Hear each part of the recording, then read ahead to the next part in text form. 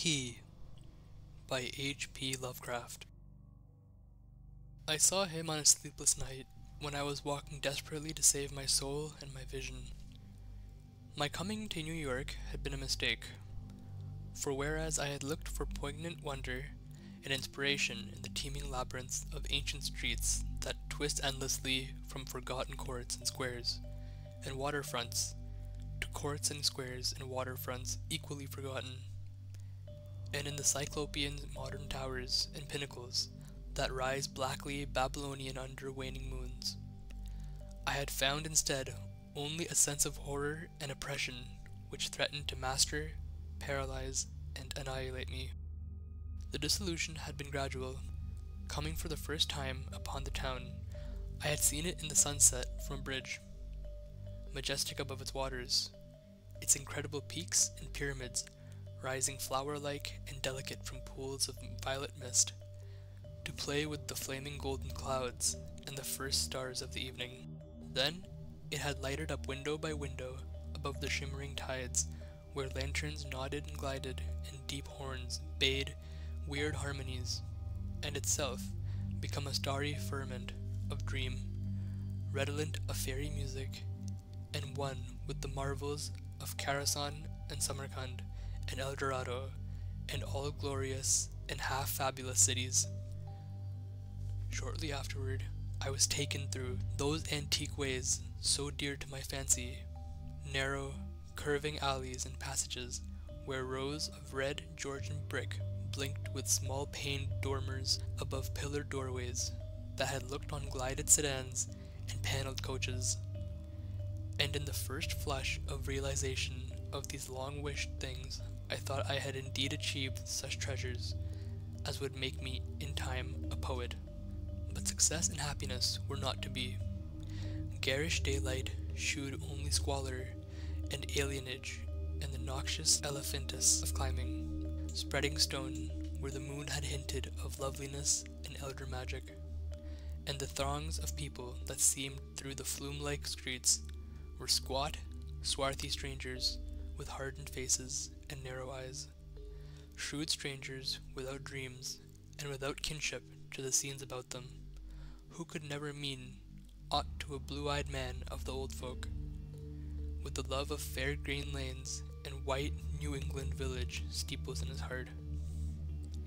So instead of the poems I had hoped for, there came only a shuddering blankness and ineffable loneliness, and I saw at last a fearful truth which no one had ever dared to breathe before, the unwhisperable secret of secrets, the fact that this city of stone and strider is not a sentient perpetuation of old New York as London is of old London and Paris of old Paris, but that it is in fact quite dead, its sprawling body imperfectly embalmed and infested with queer, animate things which have nothing to do with it as it was in life.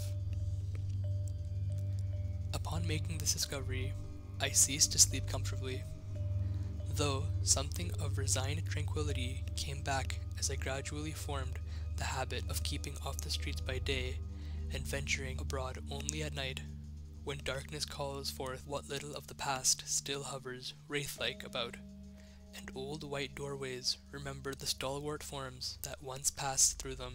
With this mode of relief, I even wrote a few poems, and still refrained from going home to my people, lest I seem to crawl back ignobly in defeat. Then, on a sleepless night's walk, I met the man. It was in a grotesque hidden courtyard of the Greenwich section, for there in my ignorance I had settled, having heard of the place as the natural home of poets and artists. The archaic lanes and houses and unexpected bits of square and court had indeed delighted me, and when I had found poets and artists to be loud-voiced pretenders whose quaintness is tinsel and whose lives are a denial of all that pure beauty which is poetry and art, I stayed on for love of these venerable things. I fancied them as they were in their prime, when Greenwich was a placid village not yet engulfed by the town, and in the hours before dawn, when all the revellers had slunk away, I used to wander among their cryptical windings, and brood upon the curious arcana which generations must have deposited there. This kept my soul alive, and gave me a few of those dreams and visions for which the poet far within me cried out. The man came upon me at about 2 one cloudy August morning, as I was threading a series of detached courtyards, now accessible only through the unlighted hallways of intervening buildings, but once forming parts of a continuous network of picturesque alleys. I had heard of them by vague rumor, and realized that they could not be upon any map of today. But the fact that they were forgotten only endeared them to me, so that I had sought them with twice my usual eagerness. Now that I had found them, my eagerness was once again redoubled, for something in their arrangement dimly hinted that they might be only a few of many such, with dark, dumb counterparts, wedged obscurely between high blank walls and deserted near tenants, or lurking lamplessly behind archways, unbetrayed by hordes of the foreign-speaking, or guarded by furtive and uncommunicative artists whose practices do not invite publicity or the light of day. He spoke to me without invitation, noting my mood and glances as I studied certain knockered doorways above iron-railed steps, the pallid glow of tracered transoms feebly lighting my face. His own face was in shadow, and he wore a wide-brimmed hat, which seemed blended perfectly with the out-of-date cloak he affected. But I was subtly disquieted, even before he addressed me. His form was very slight, thin, almost too cadaverous, and his voice proved phenomenally soft and hollow, though not particularly deep. He had, he said, noticed me several times at my wanderings, and inferred that I resembled him in loving the vestiges of former years. Would I not like the guidance of one long practiced in these explorations, and possessed of local information profoundly deeper than any which an obvious newcomer could possibly have gained? As he spoke, I caught a glimpse of his face in the yellow beam from a solitary attic window. It was a noble, even a handsome, elderly countenance, and bore the marks of a lineage and refinement unusual for the age and place. Yet some quality about it disturbed me almost as much as its features pleased me. Perhaps it was too white, or too expressionless, or too much out of keeping with the locality to make me feel easy or comfortable. Nevertheless, I followed him, for in those dreary days my quest for antique beauty and mystery was all that I had to keep my soul alive, and I reckoned it a rare favor of fate to fall in with one whose kindred seekings seemed to have penetrated so much farther than mine. Something in the night constrained the cloaked man to silence, and for a long hour he led me forward without needless words, making only the briefest of comments concerning ancient names, and dates, and changes, and directing my progress very largely by gestures as we squeezed through intricacies, tiptoed through corridors, clambered over brick walls, and once crawled on hands and knees through a low, arched passage of stone, whose immense length and tortuous twistings effaced at last every hint of geographical location I had managed to preserve.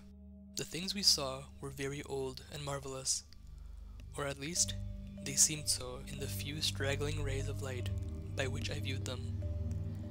And I shall never forget the tottering Ionic columns, and fluted pilasters, and urn-headed iron fence posts, and flaring linteled windows, and decorative fan lights that appeared to grow quainter and stranger the deeper we advanced into this inexhaustible maze of unknown antiquity.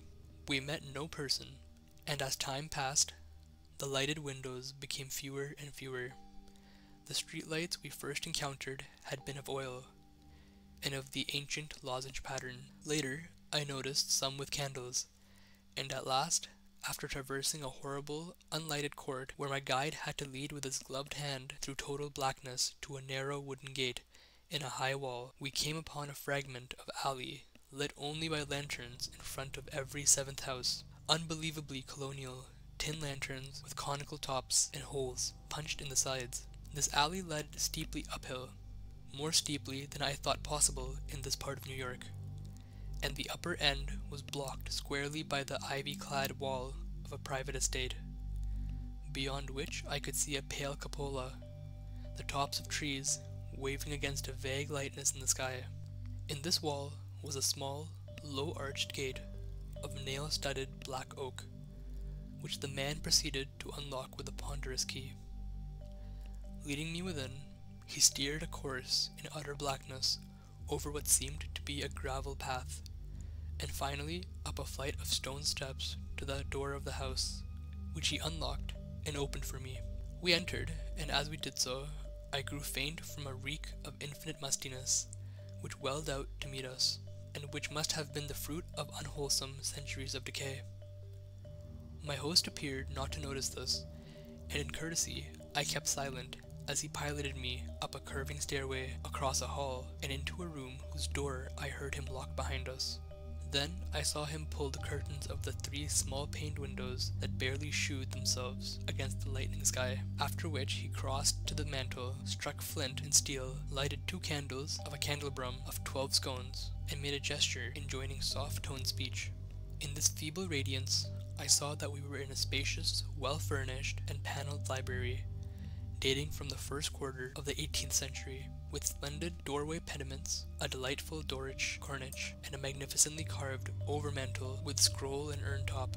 Above the crowded bookshelves, at intervals along the walls, were well-wrought family portraits, all tarnished to an enigmatical dimness, and bearing an unmistakable likeness to the man who now motioned me to a chair beside the graceful Chippendale table. Before seating himself across the table from me, my host paused for a moment, as if in embarrassment.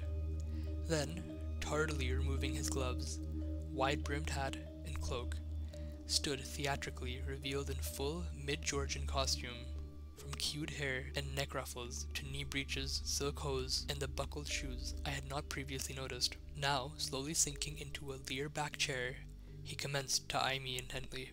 Without his hat, he took on an aspect of extreme age, which was scarcely visible before, and I wondered if this unperceived mark of singular longevity were not one of the sources of my original disquiet. When he spoke at length, his soft, hollow, and carefully muffled voice not infrequently quavered, and now and then I had great difficulty in following him, as I listened with a thrill of amazement and half-disavowed alarm which grew each instant. "You behold, sir," my host began, "a man of very eccentrical habits, for whose costume no apology need to be offered to one with your wit and inclinations. Reflecting upon better times, I have not scrupled to ascertain their ways, and adopt their dress and manners, an indulgence which offends none if practiced without ostentation. It hath been good fortune to retain the rural seat of my ancestors, swallowed though it was by 2 towns, first Greenwich, which built up hither after 1800, then New York, which joined on near 1830. There were many reasons for the close keeping of this place in my family, and I have not been remiss in discharging such obligations. The squire who succeeded to it in 1768 studied Saracen arts and made Saracen discoveries, all connected with influences rising in this particular plot of ground, and eminently deserving of the strongest guarding. Some curious effects of these arts and discoveries I now purpose to shew you under the strictest secrecy, and I believe I may rely on my judgment of men enough to have no distrust of either your interest or your fidelity." He paused, but I could only nod my head. I have said that I was alarmed, yet to my soul nothing was more deadly than the material daylight world of New York. And whether this man were a harmless eccentric, or a wielder of dangerous arts, I had no choice, save to follow him and slake my sense of wonder on whatever he might have to offer. So I listened. "To my ancestor," he softly continued, "there appeared to reside some very remarkable qualities in the will of mankind, qualities having a little suspected dominance, not only over the acts of oneself and others, but over every variety of force and substance in nature, and over many elements and dimensions deemed more universal than nature herself. May I say that he flouted the sanctity of things as great as space and time, and that he put to strange uses the rights of Saracen half-breed Red Indians once encamped upon this hill? These Indians shooed choler when the place was built, and were plaguy pestilent in asking to visit the grounds at the full of the moon. For years they stole over the wall each month when they could, and by stealth performed certain acts. Then, in 68, the new squire catched them at their doings, and stood still at what he saw. Thereafter he bargained with them, and exchanged the free access of his grounds for the exact inwardness of what they did. Learning that their forefathers got part of their customs from red ancestors, and part from an old Dutchman in the time of the States General, and pox on him, I'm afeard the squire must have served them monstrous bad rum, whether or not by intent, for a week after he learned the secret, he was the only living man that knew it. You, sir, are the first outsider to be told there is a secret, and split me if I have risked tampering with that much, with the powers, had ye not been so hot after bygone things. I shuddered as the man grew colloquial, and with familiar speech of another day, he went on, "But you know, sir, that what the squire got from those mongrel savages was but a small part of the learning he came to have. He had not been at Oxford for nothing, nor talked to no account with an ancient chemist and astrologer in Paris. He was, in fine, made sensible that all the world is but the smoke of our intellects, past the bidding of the vulgar, but by the wise to be puffed out and drawn in like any cloud of prime Virginia tobacco. What we want, we may make about us, and what we don't want, we may sweep away. I won't say that all this is wholly true in body, but 'tis sufficient true to furnish a very pretty spectacle now and then. You, I conceive, would be tickled by a better sight of certain other years than your fancy affords you, so be pleased to hold back any fright at what I design to shew. Come to the window, and be quiet." My host now took my hand to draw me to one of the two windows on the long side of the malodorous room, and at the first touch of his gloved fingers, I turned cold. His flesh, though dry and firm, was of the quality of ice, and I almost shrank away from his pulling. But again, I thought of the emptiness and horror of reality, and boldly prepared to follow whatsoever it might lead. Once at the window, the man drew apart the yellow silk curtains, and directed my stare into the blackness outside.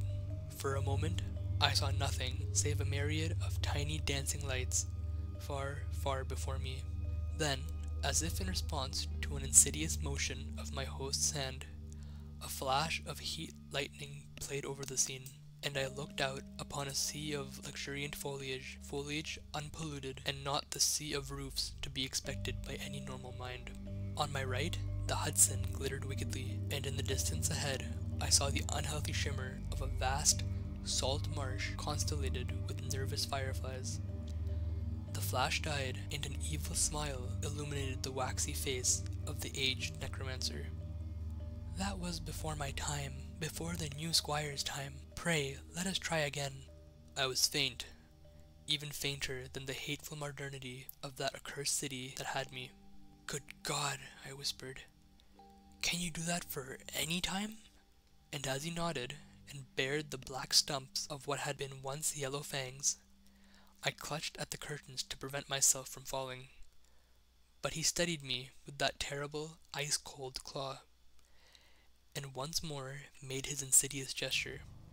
Again the lightning flashed, but this time upon a scene not wholly strange. It was Greenwich, the Greenwich that used to be, with here and there a roof or row of houses as we see it now, yet with lovely green lanes and fields and bits of grassy common. The marsh still glittered beyond, but in the farther distance I saw the steeples of what was then all of New York, Trinity, and St. Paul's, and the brick church dominating their sisters, and a faint haze of wood smoke hovering over the whole. I breathed hard, but not so much from the sight itself as from the possibilities my imagination terrifiedly conjured up. Dare you, go far?" I spoke with awe. and I think he shared it for a second, but the evil grin returned. Far? What I have seen would blast ye to a mad statue of stone. Back, back, forward, forward, look, ye pulling lackwit. And as he snarled the phrase under his breath, he gestured anew, bringing to the sky a flash more blinding than which had come before. For 3 full seconds I could glimpse that pandemonic sight, and in those seconds I saw a vista which will ever afterward torment me in dreams. I saw the heavens verminous with strange flying things, and beneath them a hellish black city of giant stone terraces with impious pyramids flung savagely to the moon, and devil lights burning from the unnumbered windows, and swarming loathsomely on aerial galleries. I saw the yellow, squint-eyed people of the city, robed horribly in orange and red, and dancing insanely to the pounding of fevered kettle drums, the clatter of obscene crotala, and the maniacal moaning of muted horns whose ceaseless diriges rose and fell undulantly like the waves of an unhollowed ocean of bitumen. I saw this vista, I say, and heard, as with the mind's ear, the blasphemous dominial of cacophony which accompanied it. It was the shrieking fulfillment of all the horror which that corpse city had ever stirred in my soul, and forgetting every injunction to silence, I screamed and screamed and screamed as my nerves gave way and the walls quivered about me. Then, as the flash subsided, I saw that my host was trembling too, a look of shocking fear half blotting from his face the serpent distortion of rage which my screams had excited. He tottered, clutched at the curtains as I had done before, and wriggled his hand wildly like a hunted animal. God knows he had cause, for as the echoes of my screaming died, away there came another sound so hellishly suggestive that only numbed emotion kept me sane and conscious. It was the steady, stealthy creaking of the stairs beyond the locked door, as with the ascent of a barefoot or skin-shod horde, and at last the cautious, purposeful rattling of the brass latch that glowed in the feeble candlelight. The old man clawed and spat at me through the moldy air, and barked things in his throat as he swayed with the yellow curtain he clutched. The moon, the full moon, damn ye, ye yelping dog, ye called them, and they've come for me. Moccasined feet, dead men, gad sink ye, ye red devils. But I poisoned no rum of yours, hasn't I kept your pox-rotted magic safe? Ye swiveled yourselves sick, curse ye, and ye must needs blame the squire. Let go you, unhand that latch, I've naught for ye here. At this point, 3 slow and very deliberate raps shook the panels of the door, and a white foam gathered at the mouth of the frantic magician. His fright, turning to steely despair, left room for a resurgence of his rage against me, and he staggered a step toward the table on whose edge I was steadying myself. The curtains, still clutched in his right hand, as his left clawed out at me, grew taut, and finally crashed down from their lofty fastenings, admitting to the room a flood of that full moonlight which the brightening of the skies had presaged. In those greenish beams the candles paled, and a new semblance of decay spread over the musk-reeking room, with its wormy paneling, sagging floor, battered mantel, rickety furniture, and ragged draperies. It spread over the old man too, whether from the same source or because of his fear and vehemence, and I saw him shrivel and blacken as he lurched near and strove to rend me with vulturine talons. Only his eyes stayed whole, and they glared with a propulsive, dilated incandescence which grew as the face around them charred and dwindled. The rapping was now repeated with greater insistence, and this time bore a hint of metal. The black thing facing me had become only a head with eyes, impotently trying to wriggle across the sinking floor in my direction, and occasionally emitting feeble little spits of immortal malice. Now swift and splintering blows assailed the sickly panels, and I saw the gleam of a tomahawk as it cleft the rending wood. I did not move, for I could not, but watched dazedly as the door fell in pieces to admit a colossal, shapeless influx of inky substance starred with shining, malevolent eyes. It poured thickly like a flood of oil, bursting a rotten bulkhead, overturned a chair as it spread, and finally flowed under the table and across the room to where the blackened head with the eyes still glared at me. Around that head it closed, totally swallowing it up, and in another moment it had begun to recede, bearing away its invisible burden, without touching me, and flowed again out of that black doorway and down the unseen stairs, which creaked as before, though in reverse order. Then the floor gave way at last, and I slid gaspingly down into the nighted chamber window, choking with cobwebs and half swooning with terror. The green moon, shining through broken windows, shewed me the hall door half open, and as I rose from the plaster-strewn floor and twisted myself free from the sagged ceilings, I saw sweep past it an awful torrent of blackness, with scores of baleful eyes glowing in it. It was seeking the door to the cellar, and when it found it, it vanished therein. I now felt the floor of this lower room giving as that of the upper chamber had done, and once a crashing above had been followed by the fall past the west window of something which must have been the cupola. Now liberated for the instant from the wreckage, I rushed through the hall to the front door, and finding myself unable to open it, seized a chair and broke a window, climbing frenziedly out upon the unkempt lawn, where moonlight danced over yard-high grass and weeds. The wall was high, and at the gates were locked, but moving a pile of boxes in a corner, I managed to gain the top and cling to the great stone urn set there. About me in my exhaustion, I could see only strange walls and windows and old gambrel roofs. The steep street of my approach was nowhere visible, and the little I did see succumbed rapidly to a mist that rolled in from the river despite the glaring moonlight. Suddenly, the urn to which I clung began to tremble, as if sharing my own lethal dizziness, and in another instant, my body was plunging downward to I knew not what fate. The man who found me said that I must have crawled a long way despite my broken bones, for a trail of blood stretched off as he dared look.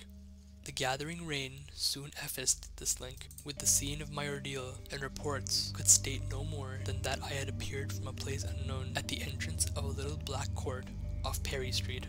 I never sought to return to those tenebrous labyrinths, nor would I direct any sane man thither if I could.